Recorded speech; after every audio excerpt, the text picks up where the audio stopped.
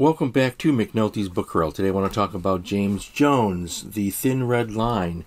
James Jones was the author of the famous From Here to Eternity, which is also a great book, but this is a much better book, a much more startling and vibrant and often horrifying book, a book about war. A book about war in the Pacific. James Jones was born in 1921 and died in 1977, and he wrote many other books. Again, as I mentioned, From Here to Eternity was his big hit, but this is a 1962 novel, I believe. I'm looking at my notes here, and this is a book. You know, here's a question for you viewers out there. When we read books about war, do we read them because we're hoping to learn that wars are horrible again? I think so. I think that's why they're written to remind us at the futility of war. At the same time, sometimes war is necessary, because if the forces of evil wish to crush us, then we have to stand up and fight.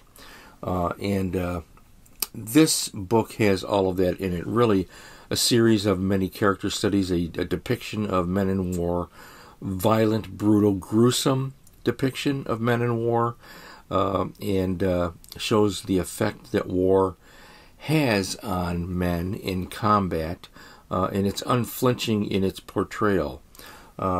There's no sugarcoating in this book at all. It's been made into a film a couple of times. I've never seen any of them. I've never been able to sit down and watch them because I'm so familiar with the book that watching the film seems, I hate to say it, but it seems like it's useless to me to watch them. Maybe they're good films. I think they are. They're supposed to be, but I can't watch them.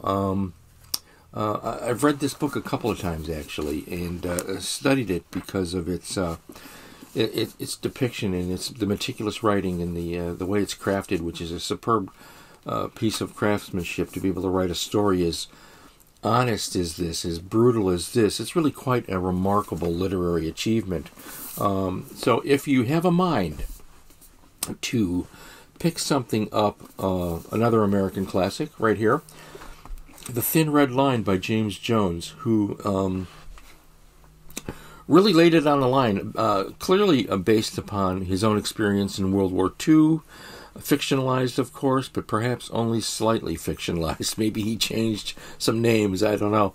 But really a disturbing book to read, and a reminder, always a reminder, that war is truly hell, and truly a gruesome and vicious thing, and a book that remains in print, and for good reason. It's a thoughtful and necessary and unpleasant depiction of men in war. So if you have a mind for this type of thing, I strongly recommend getting into James Jones, one of the all-time great books about men in combat, The Thin Red Line. And my friends, until next time, I'll see you along the dusty trail.